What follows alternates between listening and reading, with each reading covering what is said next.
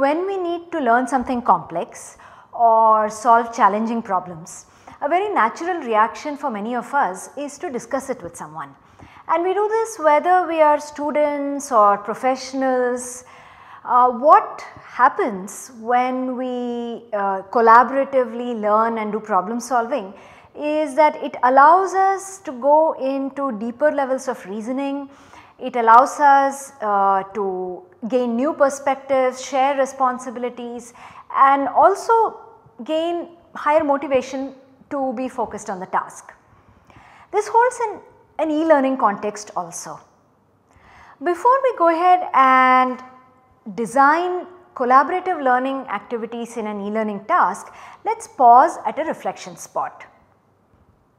If you have taken a MOOC or an online course before, list 2 ways where you did collaborative activities in the online course. You may have worked with other course participants. If you have not taken an online course before and this is your first course, you can also think of some collaborative activities that you may have done in the past couple of weeks within this course itself, or think of 2 ways where it helped you to learn along with others in a face-to-face course or a workshop like a traditional classroom setting, or maybe just an interactive face-to-face workshop. When you are done, please resume. In an e-learning setting or such as a MOOC or an online course, you may have experienced collaborative activities involving wikis. You may have posted on a discussion board or a chat forum. You may have been asked to review something that your peers may have uploaded. Similarly, in a face-to-face setting, you would have experienced group discussions or debates, perhaps some structured learning activities, structured peer learning activities such as collaborative problem solving, jigsaw, think, pair, share, and so on. So, these are a variety of activities which involve learning along with somebody else that can be done in different contexts. The idea of collaboration is that learners work together to achieve a common purpose. Peer learning involves the acquisition of skills and knowledge achieved through interaction with others. What is important to recognize here is that collaboration is a viable method for creating individual meaning, for constructing one's own interaction while learning along with peers. It is not collaborative learning or peer learning is not merely a means of acquiring information from each other. Several research studies and a lot of learning theories have shown the importance of collaboration and peer learning, and again this is across a variety of contexts. It starts with the idea that the social interactions that are built into a learning environment provides support for individual learning. Such group interactions facilitate active learning, sharing of knowledge, promotes skills such as articulation, collaboration and communication. It also establishes a healthy interaction between the students and the instructors within a particular course. And finally, collaboration and peer learning leads to a broader understanding of diverse perspectives, and again we know how the diversity of ideas, the various perspectives can enrich one's own learning. I think we are all convinced and we know from our own experience the importance of collaborative and peer learning. But how do we implement it? How do we operationalize it in an e-learning context? So, what we will do now is to look at a few strategies and collaborative tools that will help us design collaborative learning activities for our own e-learning contexts. One of the most common strategies that facilitates and promotes peer learning and is a discussion forum. Now, you would have seen discussion forums in a variety of websites, on learning management systems, in online courses and many such different places.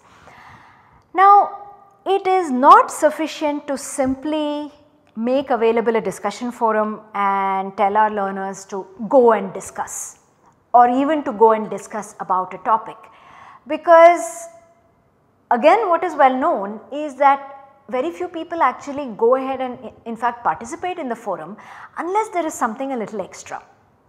So, one way to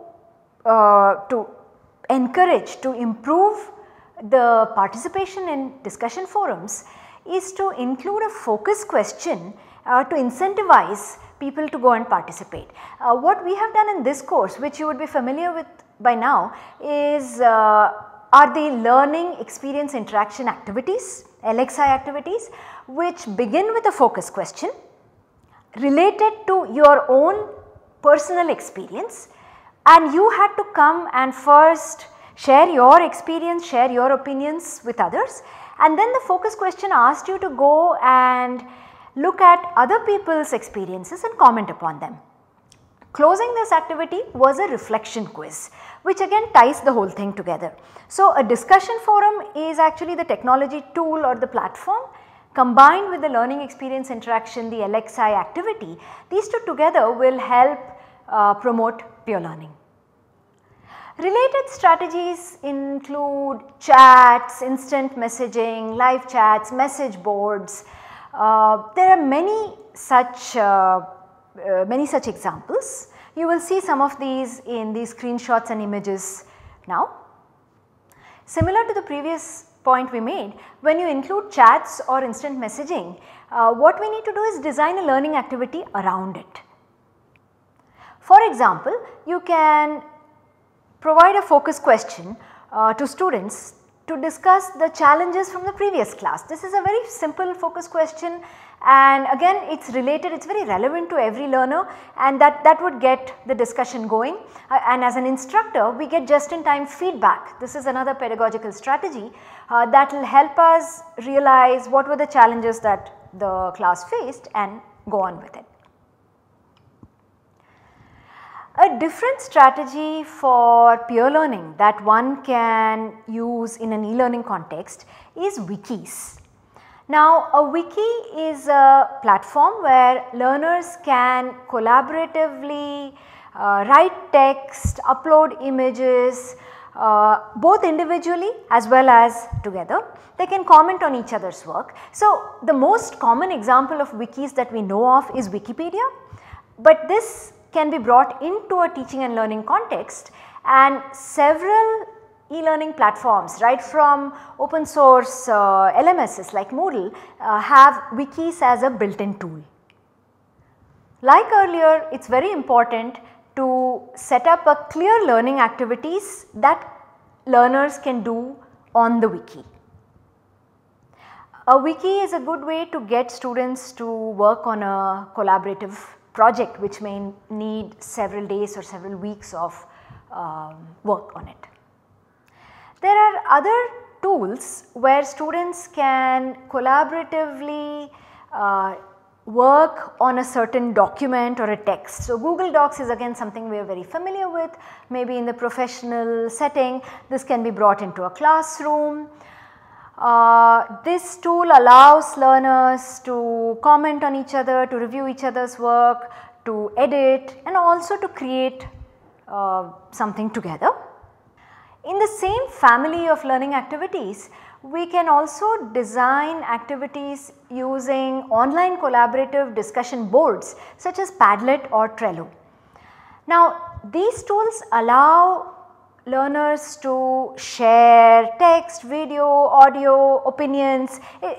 These are virtual walls. They contain a whole list of post-it notes.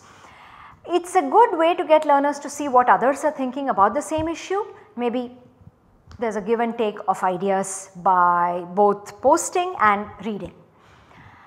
These tools can be used effectively to integrate technology in a face-to-face classroom So that would be a real time activity, or it can be done asynchronously if you are creating some asynchronous e-learning and you want students to collaborate at their own time within a given duration, and after the particular activity is over, say a few days later, some discussion can happen about the activity. So this works in a variety of different formats. A different type of collaborative and peer learning activity is peer review or peer assessment. Now this is a very powerful strategy, because in terms of learning, one of the best ways, most efficient and effective ways of learning is to critically examine and review one's own work and the work of one's peers. This again is backed up by a lot of studies, and it can be done in a classroom context, which perhaps some of you have experienced. But an e-learning context is also a great medium to incorporate peer review in your course or in your module. There are several tools to incorporate peer review. For example, PeerGrade is an open tool that you can use and incorporate. Moodle has a peer review mechanism. You may see examples of peer review in this course also. The reason peer review works so well is that every student is committed, every learner submits something first, and then they give feedback to other learners on the same activity. What the instructor can do, what we can do to design and facilitate peer review is to provide review criteria, feedback criteria, or sometimes rubrics. And we will see this in another learning dialogue on how to give feedback for open-ended problems or open questions within an e-learning context. Another way to include the social interaction, the collaboration in an e-context is to move away from only the online component and broaden it to a blended setting. So this is again something you would have experienced within this course itself. The online lessons and modules, the online work is supplemented by real-time synchronous sessions, and these can be done by technology tools such as Facebook Live, Google Hangouts, or any of your favorite video communication tools. So the takeaways here as we design e-learning content using a learner-centric approach is that we need to design collaborative group activities for learners to establish communication, to improve learning, to develop skills of articulation and argumentation. We need to include tools which facilitate such activities where learners can collaborate together. We also need to give students and our learners some instruction, some assistance on how to navigate these tools, how to work with these tools.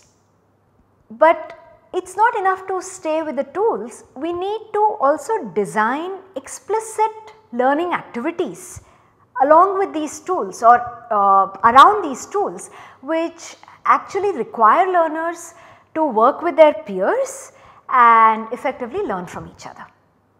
Thank you.